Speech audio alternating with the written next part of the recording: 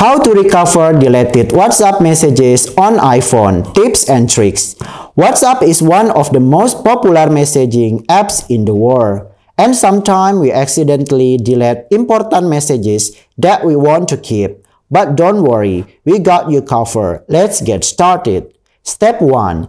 Check for iCloud backup. The first thing you should do is check if you have an iCloud backup that includes your WhatsApp data. To do this, go to your iPhone setting. After that, tap on your name. Then you can go to iCloud and then click on iCloud backup. Then tap on your device backup. Make sure that WhatsApp is turned on. If it is, then you can restore your messages from the iCloud backup. Step 2. Check for iTunes backup. If you don't have an iCloud backup, then you can check if you have an iTunes backup. You can connect your iPhone to your computer and open iTunes.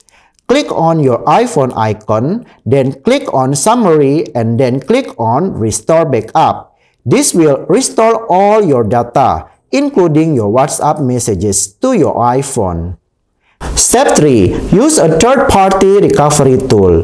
If you don't have an iCloud or iTunes backup, then you can use a third-party recovery tool to recover your deleted WhatsApp messages. There are many tools available online, but we recommend using Dr. Phone by Wondershare. You can download and install the software, connect your iPhone to your computer, and follow the on-screen instruction to recover your deleted messages. Lastly, step 4. Restore from WhatsApp backup. If you have enabled WhatsApp backup, then you can restore your messages from here. Open WhatsApp, go to Setting, and then click on Chat. Then Chat Backup. And finally, click on Restore Chat History. Or maybe you can turn on the Auto Backup. Include video, you can turn it on. Auto Backup daily or monthly or weekly, or if you don't want, you just pick off. But I recommend you to backup daily. This will restore all your WhatsApp messages, including the deleted ones. And there you have it. 4 different ways to recover your deleted WhatsApp messages on your iPhone.